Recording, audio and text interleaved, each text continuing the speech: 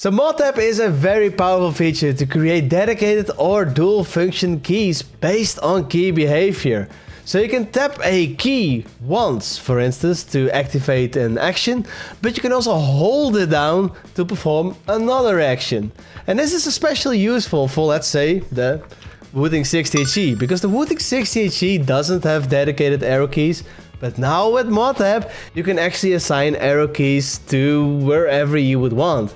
So you can say that the right shift and the menu button and the FM button and the control button all become arrow keys. So you tap it and it is an arrow key. But if you hold it down, it will actually remain its old function of FN and a menu. So that's something you can do with ModTap, and I'm going to show you right now how to actually set it up. So let's go. So the first thing you want to do is navigate to Wootility.io or download the app and open the app. Then you will navigate to the Advanced Keys tab on the left.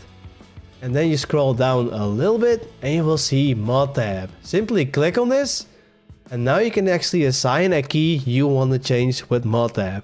In my case, I'm going to start with the right shift key. So simply click on the right shift and then click on the yellow continue button. As you can see, the right shift key is already assigned to the hold function. But if you want this to be on a tap function, you can simply just drag it over towards there.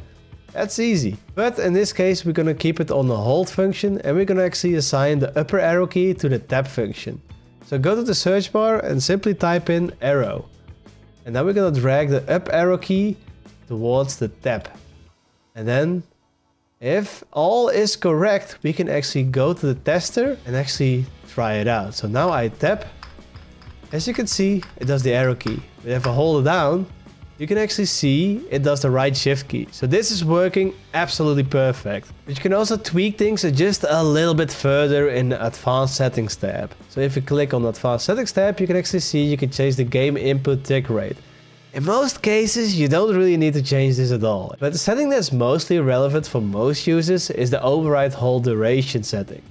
This allows you to change the time that is actually required for you to hold down the key before the hold function is actually activated. So the default setting is 200 milliseconds, but if you find that a little bit too slow, you can actually lower it to like as low as 10 milliseconds. If you find it 200 milliseconds to be too fast, you can actually change this all the way up to 1000 milliseconds, so 1 second. Simply just change these settings according to the way you prefer, and then simply just click done and save to keyboard to save it to your keyboard. And that's all. So we basically set up now the upper arrow key, but of course we want to set up the rest as well. So let's go and do that now. Click on ModTap, click on menu, continue. And we want arrow key to the left on the menu key, and then done.